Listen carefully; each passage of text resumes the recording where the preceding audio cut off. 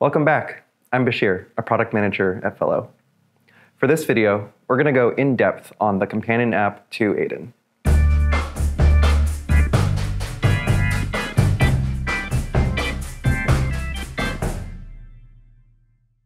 The app is available for both Apple and Android devices.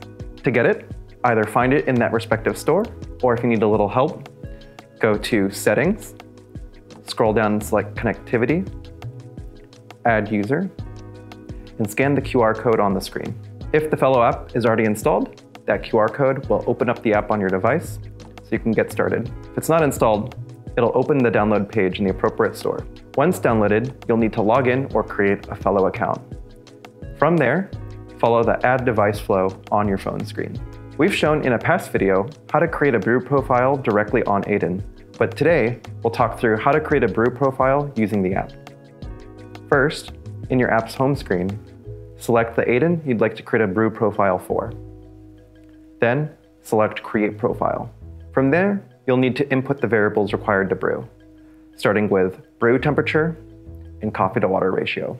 You can also make it a cold brew type of profile by toggling that feature on.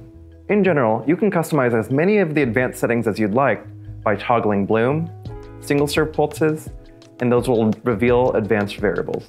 Then, type in a name that you'd like to have for your profile and hit save. Once you've created a brew profile, you can share it through the app. In your app home screen, select your Aiden, and then tap on the profile you'd like to share. In the top right, tap the share icon, and it'll pull up an array of options. This process will have created a shareable link, and that's what will be shared when you select one of these options. To receive a brew profile, you must have the Fellow app downloaded. To get a profile that someone else has shared with you, tap on the link you might have been sent or scan a QR code that you might have seen at a roaster. This will open the app and download the profile for you, where you can confirm it with a save. If you don't have the app, we'll prompt you to download it. All of these then will live in a custom profiles folder after that. And that covers it all for Aiden app-related matters. Keep watching to learn more tips and tricks. See you next time.